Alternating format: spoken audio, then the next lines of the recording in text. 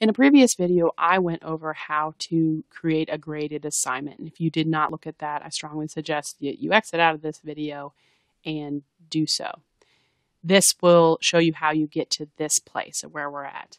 So we went ahead and created a graded assignment, and now I'm going to show you how to create a graded comment assignment. There's 3 different options, and right here, submit a comment is the type that we're going to create here. So basically, once we click on it, it's going to ask us to choose one or create one. We're just going to go ahead and use one that we already have. You could go through the creation process. Again, that's in a different video, so I won't cover it here. Now, there's some differences here. You can add a description, and you could add that there's 1 main post and 2 reply posts. And that is really super short. I would go into more depth than that.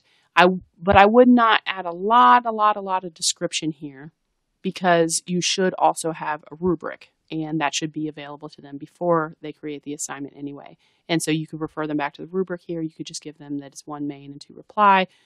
That is not a number that you have to use, but it's just a common version. And if that's the case, if you have 1 main post and 2 reply posts, you would have that 3 comments are required here. That includes reply posts. All it's going to show you is how many total, and you'll have to kind of use your own clicking on it, and I'll show you the gradebook view and after we create, and we look at student view as well. Now, you want to create an assignment and share it with the class. You can decide if you want to moderate comments here and whether you want to allow students to resubmit the assignment. I very strongly suggest that you do not change this. And I will go over some of the reasons for that in a different video on kind of the difference between graded and ungraded assignments. Okay, so when we create the assignment, we'll just X out of it, and we're going to go ahead and make it visible to students. And I'll go ahead and that way be able to show you what a student sees when they access this. Okay, so when they go to this VoiceThread graded, they'll click on it, and they have an extra step that they don't have if it's an ungraded assignment, and that's to actually launch it. And once they do that, it'll go through that same process of launching the application. They'll also have something very different over here as far as they have the option to submit the assignment. And it's somewhat confusing because you could say submit when you haven't actually done anything over here. And so when a student goes into this, they can often be confused by, okay, well, I guess I have to submit, so I'll click here. Okay, well, they submitted, but they didn't actually do anything. That's one of the downsides, so to speak, of doing this. And so they would have to launch it again and come back in.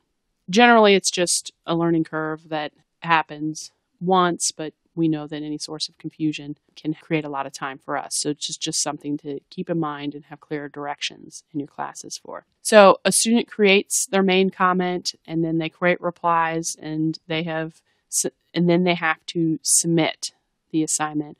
Or when you look at your end of things and you click on this thread now that you've created it, it's going to take you into a grading view.